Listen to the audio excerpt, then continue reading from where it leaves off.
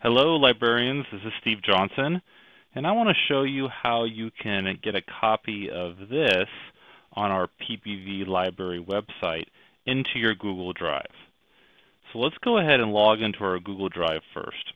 So I'm going to go ahead and type in drive.google.com. Alright, so drive.google.com, and I'm going to hit enter. And then if you haven't logged into Google Drive before, you might see this screen. So I'm going to click on the blue button right here. If you have logged into Google Drive before, you'll either get right into your drive because it's remembered your username and password, or you'll have to put in your credentials. So here are mine. Okay, pbvusd.k12.c.us. And then I'm going to put in my password. All right, looks like I did that correctly.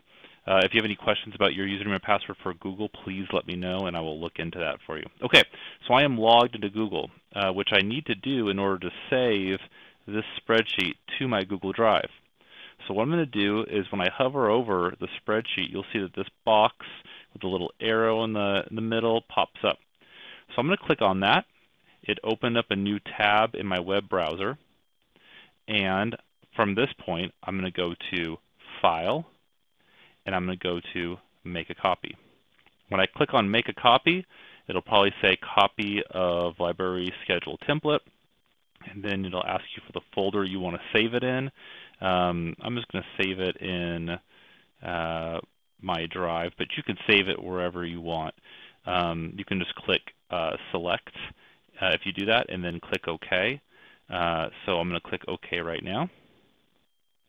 And now, as you can see in my drive, there is a copy of the library schedule template. Now feel free to go ahead, pause this video, rewatch it again, or email me if you have any questions.